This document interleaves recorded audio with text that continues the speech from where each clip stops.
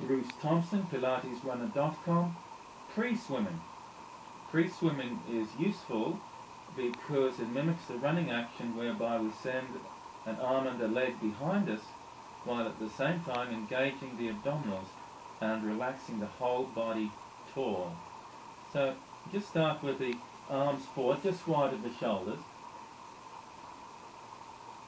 Imagine the lower abdominals, they're a shopping bag, and we just gently lift the shopping bag up away from the floor. Lift one leg, lift the other. We're just doing heel beats.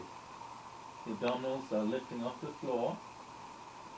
The small of the back is staying long. Imagine sending the cheeks of the buttock down towards the heels. And lower back down. Now just work at reaching one arm away and the opposite leg away. Reach long, lift the lower abdominals off the mat, like that loaded shopping bag, just lifting up and away. And breathe easy and reach long. The longer we can get, the better. Switch sides.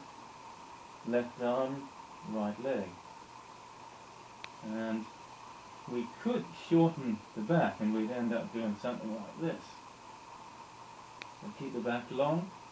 You can extend the leg up, but keep the back long.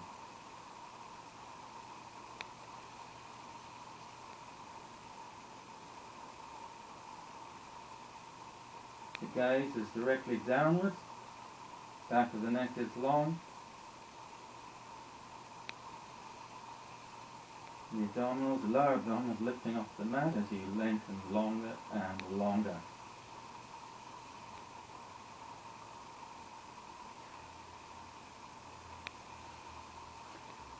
Now that is the Pilates pre-swimming. Great exercise for learning to engage the abdominals, get that leg behind the body while relaxing taut. Bruce Thompson, PilatesRunner.com.